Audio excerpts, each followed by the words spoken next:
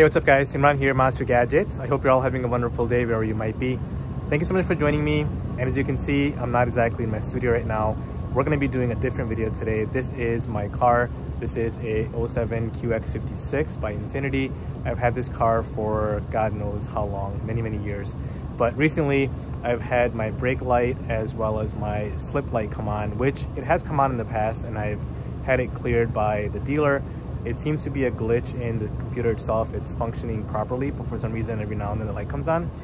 So what I did was, instead of going back to the dealer and paying them $75 to shut the light off, I actually bought this tool off Amazon, and we're gonna try resetting those lights ourselves. So let's go ahead and jump in the car.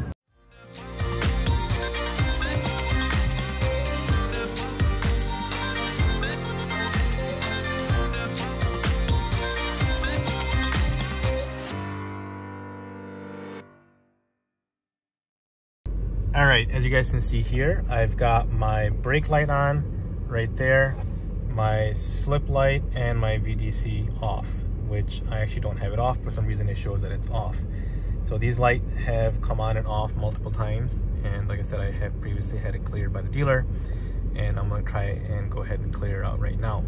In full disclosure, if you know your system has an actual issue, meaning that you have a brake issue or your vehicle dynamic control doesn't work, you don't want to just reset the light, make sure you get it checked.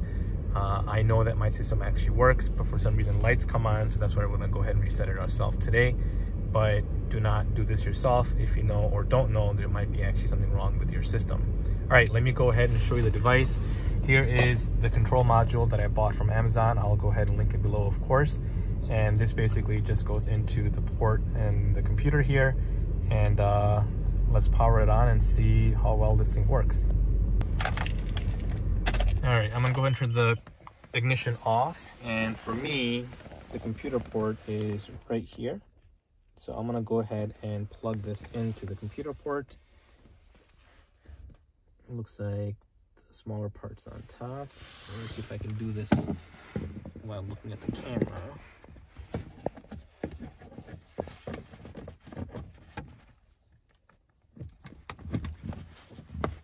Just like that.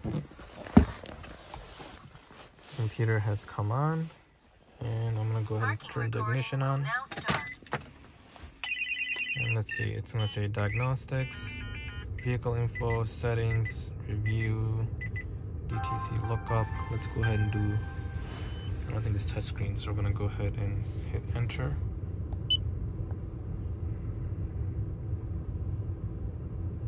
Please wait. Let's see what it does. Continuous recording will now start. GPS Read trouble connected. codes, erase trouble codes. Yeah, let's go ahead and read trouble codes. Enter. Read current codes. Go ahead and enter. No trouble codes. All right. Let's go ahead and go back. Can we do read pending codes? No trouble codes, so nothing found. Interesting. Let's go ahead and go back. If I can figure out how to go back. Back, there you go. Let's go to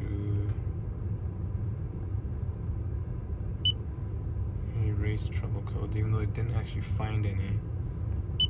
Let's do that. Fault code is erased.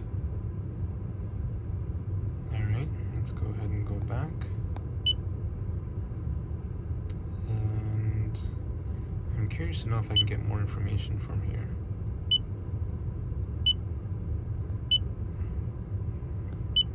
Let's go to component test. This is going to go ahead and check the components.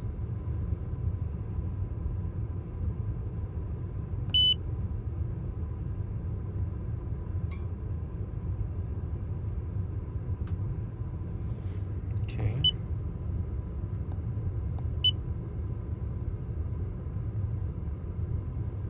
Let's go to read data stream.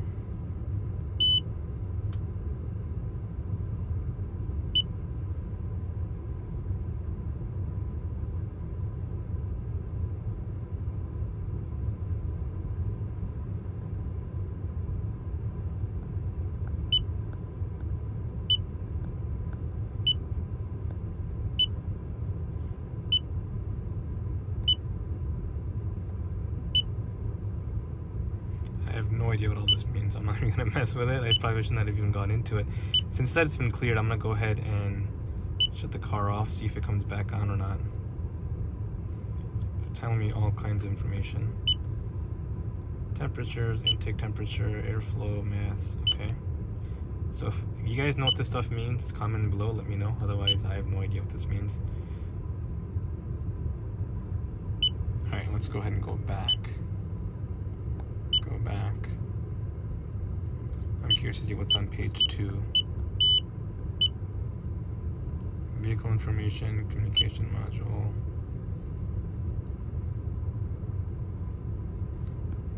Sensor monitoring test. Let's try that. Blank, blank, blank, blank. Alright, I don't know what blank means.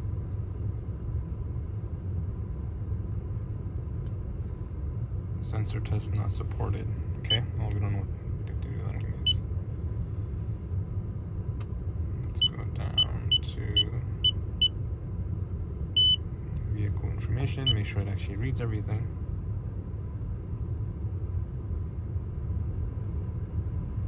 That is my VIN number. Alright, so it's working. Alright, let me go ahead and turn the car off and see if those codes disappear or not.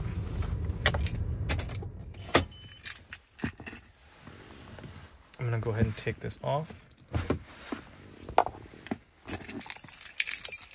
Alright guys, I'm gonna go ahead and turn this back on and see if the lights disappear or not.